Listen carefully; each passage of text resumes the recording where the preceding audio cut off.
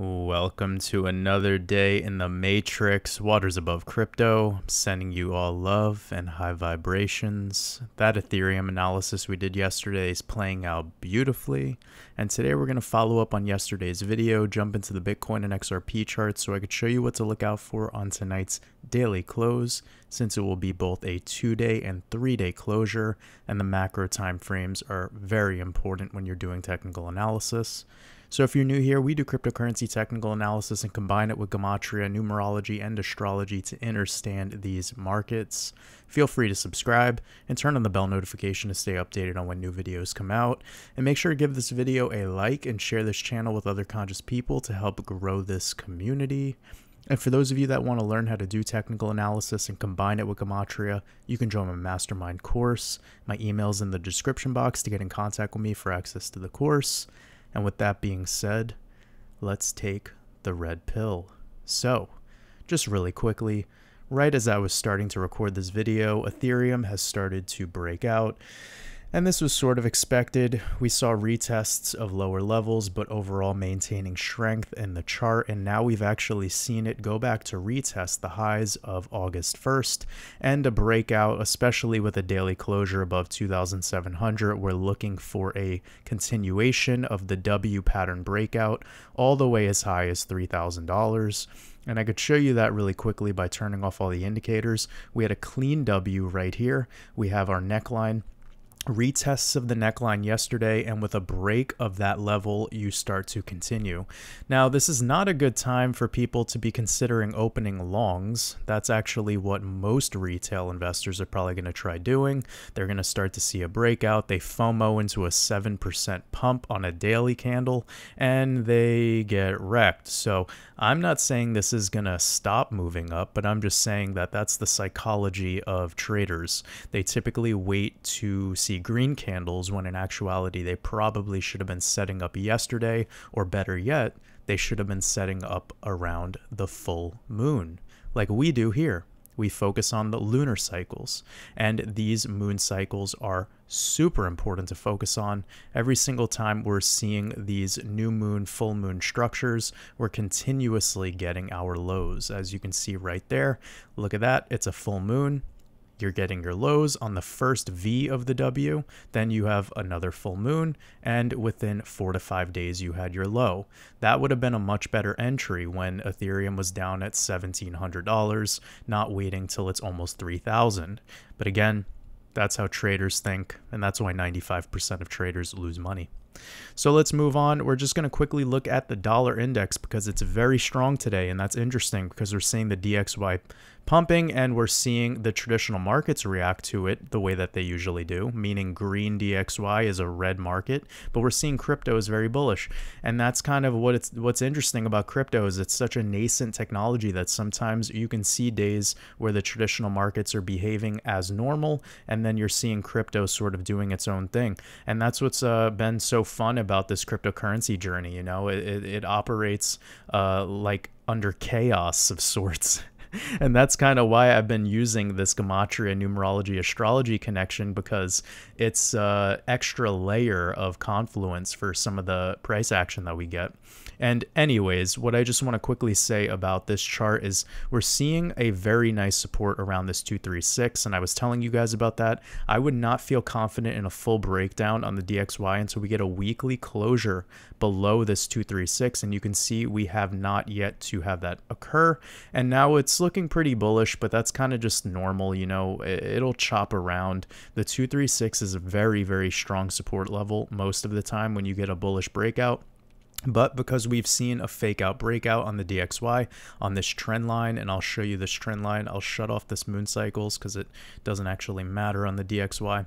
And look at this. So we have this trend line we've been talking about because it's a very long-term trend line. It flipped as a resistance back in September 28, and that now has been over 300 days of resistance. And this would be a fake out breakout or a pullback when the price breaks through a trend line and then it actually gets sunk broken back in, and you won't be able to confirm this as a full-blown breakdown until you get lower lows. And right now the lows are sitting around 91.5, and the price action today we're sitting at 92.3.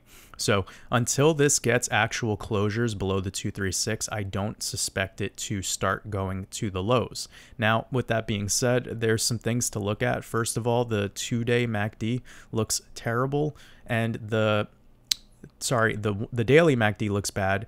The 2-day has crossed bearish, and the 3-day is looking to cross bearish very soon. It's sort of flatlining, and they're pinching together, the two moving averages. But overall, I do suspect that this will start to head to the downside with some bearish divergences along the way on the RSI, and then we'll just basically have that start to break down towards this lower trend line right here, which has been our key support level. And we've only seen 2 touches on this trend line, and a 3rd touch is when you confirm it as a true support. So we'll just have to see how that goes. Gravity to this level of 89.8 or so, looking around the fall time, that would be pretty damn bullish for cryptocurrency, especially Bitcoin. Bitcoin reacts very nicely to this DXY most of the time. So when there's a very bearish DXY, Bitcoin is very strong, and if Bitcoin dominance is up, of course, you're not going to see that action in the altcoins necessarily until Bitcoin pulls back, but we'll wait till that kind of stuff comes to fruition. Now, let's just get into Bitcoin and see what's been going on. We're seeing a bullish pump in Bitcoin, but this is kind of just what we anticipated. I talked about this yesterday, how we should get a support at the 236. We haven't quite touched it perfectly yet, but again, like, come on, the wick came down to what is it, 37,500, and the 236 is 37,300, so it's basically a confirmed bounce. Now, this could be kind of looked at as a bull flag. I don't really want to touch on that today, but for XRP, it's definitely looking like a bull flag, so we'll touch on that when we do the XRP analysis. But with this being said, you know, after having 9-10 straight days in a row of green, seeing 4 or 5 days of red is definitely what we should anticipate. And a bounce off of this 236 is very, very bullish. So anytime we're going to get a break above this level of 42,600, that would confirm the 236 as an extremely strong support. And then for all the people out there that think Bitcoin's going to 20K next, I would say, yeah, that's sad because you don't understand technical analysis. You don't understand how charts work. And most likely, if we're going to break out above the 42,700 level, we would anticipate a gravity back to the 236 for one final retest before we continue the rest of this bull run. So that 37,000 level is pretty damn strong. And I would suspect if I brought up my VPVR, I would get some, yep, perfect. Look at that. So the VPVR point of control sitting right at 37,900. And we didn't even get a daily close below that level. So that's the strong support. And that was why it took a while to break through that level too. Now that we've broken through it, we've back tested it. This is very nice to see. And I wouldn't even be surprised if there was a smaller W pattern in the works like that. And that would be very nice to see. So for instance, what we were just talking about with the Ethereum chart on a longer time frame, that big clean W, we could probably see a shorter term W form where we get that breakout. Or I don't really want to spend too much time thinking about patterns because patterns are a little bit weird when it comes to crypto, especially how strong this new and full moon is. But I'm just laying that out there that could be a possibility on something like the 4-hour chart where you basically just see a W form where this is your first V right here.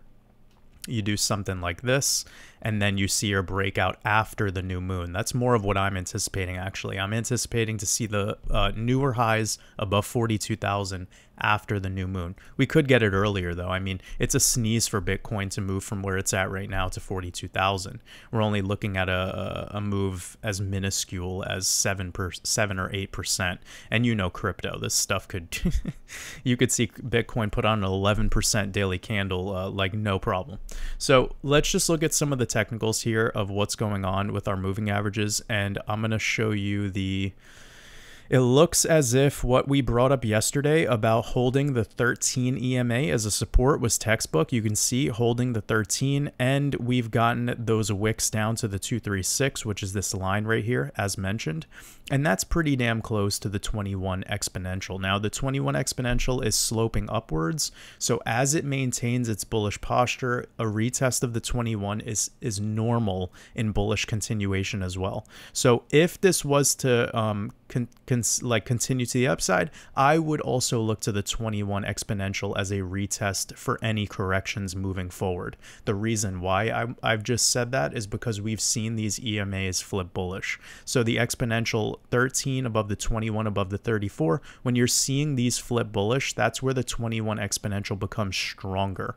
When it's flipped bearish, that's when the 21 EMA is typically your resistance. So just think about it flipped now. Now that these exponentials have flipped, the 21 should be your very key support, and daily closures below the 21 would be bearish bias. So until Bitcoin starts closing dailies below the 21, I just kind of look at this as a back test of lower levels, confirming support, and continuation is underway. And of course, with patience, you know, we gotta let these plays take their time. Although it's crypto and there's instant gratification here and everyone's like super bullish once the prices start going up, it's important that people just be calm and understand that we're in a reaccumulation phase. We're not in a parabolic V-shaped recovery just yet. We're not going to be seeing all these cryptos just go back to all-time highs tomorrow. It's going to take some time to play out. And if there's an isolated cryptocurrency that you're looking at that's creating all-time highs right now, good for you. But honestly, those plays can also peel back another 50%, 60% over a 2-week period in the event of looking at the charts. And we've done this time and time again. On my Red Pill episodes, I get plenty of charts that I see where there's this one isolated all-time high. You look at the RSI on the 2-day, it's sitting at 87, and then that shit just starts to peel back. It'll lose 60% of its value over the next 2 5-day candles, and then it'll start to hold support. So of course there's isolated incidents because there's 11,000 cryptocurrencies, but 99% of them are basically shitcoins, so they're irrelevant. And the only chart that's really mattering when it comes to the energy of this sector is the dollar, is the Bitcoin chart in the dollar.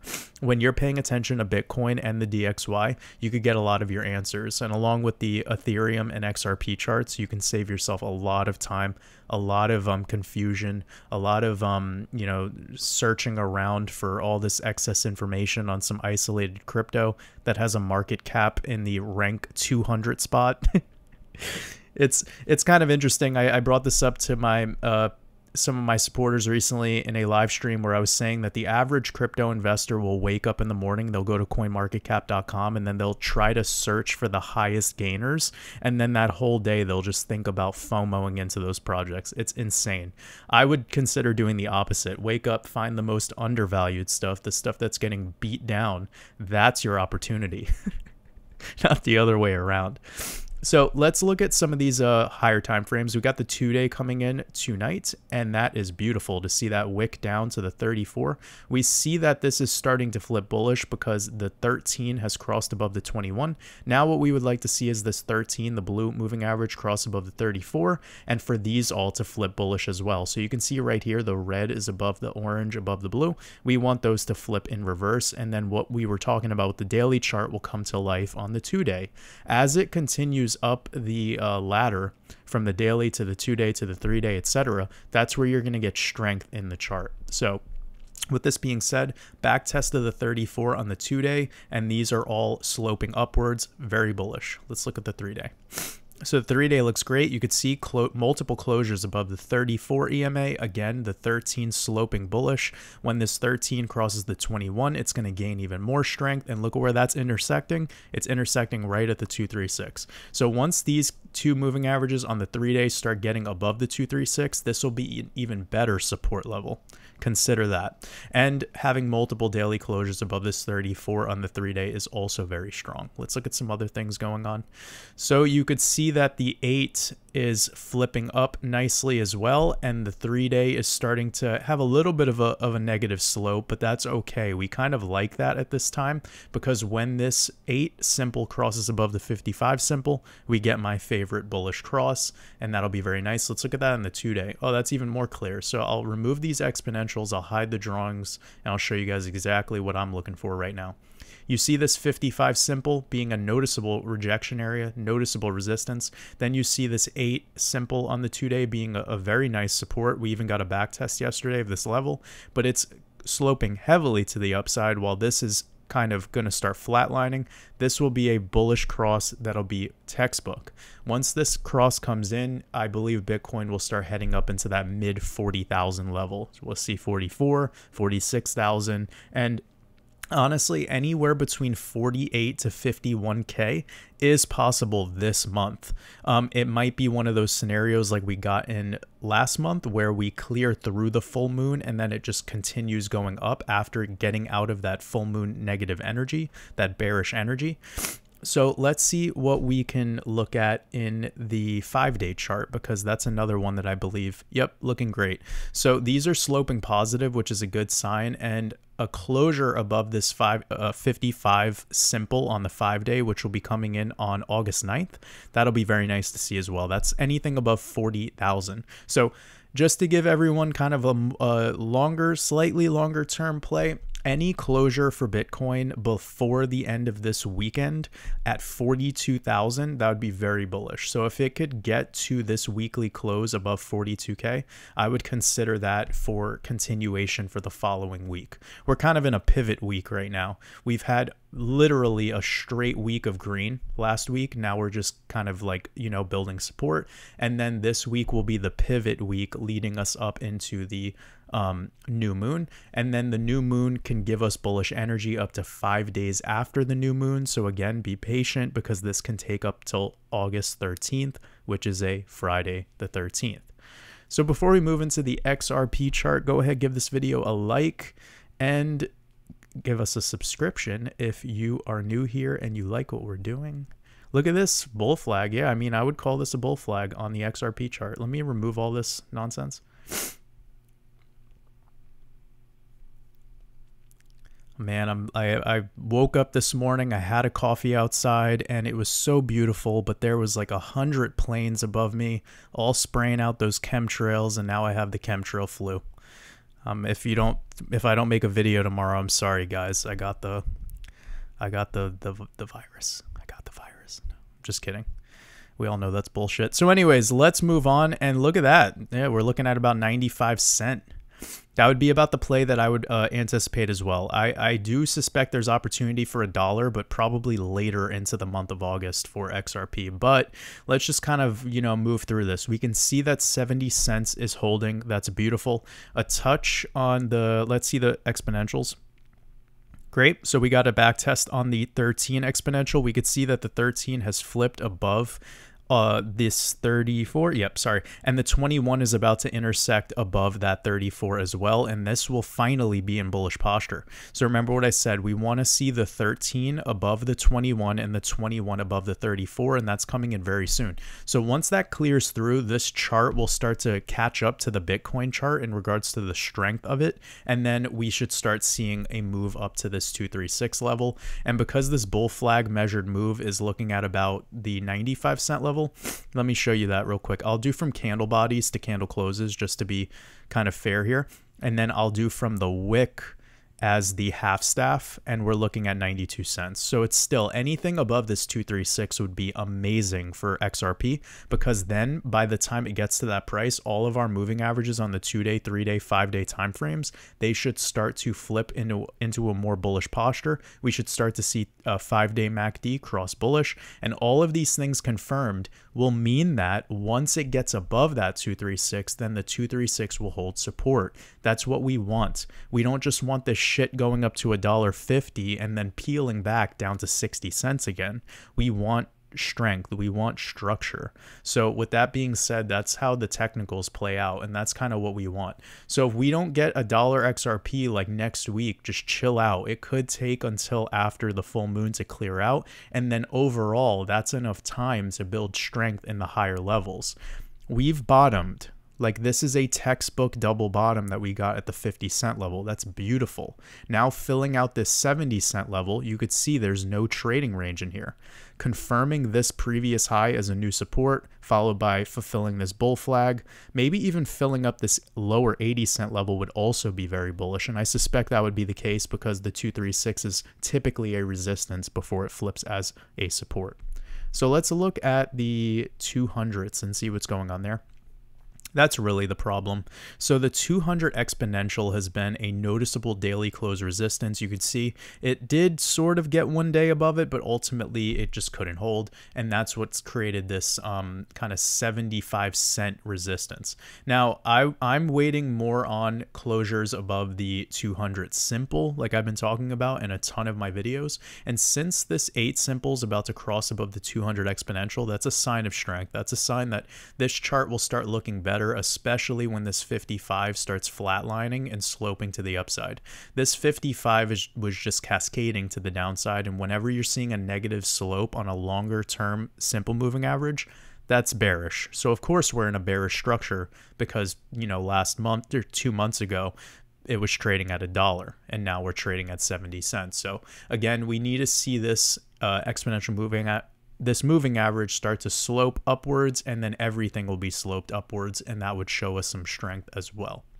Remember, moving averages are lagging indicators, and that's why I wasn't talking about them back here, because the price fell too quickly and all of the moving averages needed to catch up. Now that we're starting to see market structure, I'm including the moving averages again in my technical analysis because now they work better again. And when the exponentials and the simples work really well, along with our Fibonacci retracements, that's like the most simple TA that is the most effective, even with cryptocurrency. It's just a lot of people don't pick the right exponential moving averages and simple moving averages. The ones that I pick are Fibonacci numbers, and that's because they're better overall numbers to use, and they typically give us better data. So this 3 days looking kind of bad, actually.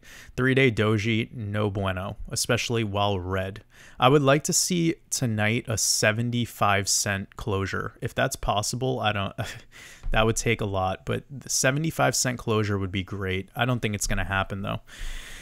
This is probably going to trade sideways for a little bit of time. While Ethereum is pumping, that means ETH dominance is growing. And when ETH is really pumping, some of the coins that are kind of tethered to the Ethereum price will do well. Like Chainlink has always done well when ETH is doing well. Polkadot will do well when Chainlink is doing well. So the whole ecosystem will move other ecosystems accordingly. XRP is kind of like part of its own genre. So this will be interesting to see how this all plays out with Ethereum pumping. And and Ethereum got a very sharp rejection just during this video. I've seen the price out the corner of my eye, and we're looking at 2,600. So it has gotten rejected right at that top wick. When I started this video, it was at that level. Again, like, this is kind of something that people need to be more patient on, because the whales, they put their sell walls right at the levels that they know people are going to start piling in with the longs. They're very, very smart. So it's just funny to me how people wait for these tops and these big green candles to FOMO in, and then they just get smashed down by these sell walls that come in from the whales. So anyways, yeah, I would like to see the XRP price getting above that 73, 74 cent level, obviously overtaking the 8 simple moving average, which any closure above 74 cents would bring that into a more bullish bias, and then seeing this 55 start to flatline and then slope to the upside, that's kind of the big key to me that this chart is going to start gaining some strength. But for now, this does look like a potential bull flag in the works. The conservative measured move puts us around 92 cents. Again, that could play out all the way over the next 20 days or so. So it's just important to be patient and kind of just let this all play out and see how this goes. But while it's in a downtrend in a macro perspective, it's a good thing to see. Actually, it's good to see that XRP is starting to behave a little better. It's not just like massive 30% candles to the upside like we've seen before. Sometimes XRP, it just gets too bearish and then it gets way too bullish, and that's a sign of, you know, the RSI gets overheated and then it's time to correct. But anyways, this was one of our longer videos. I will be very busy tomorrow working on some things. I have a surprise podcast coming.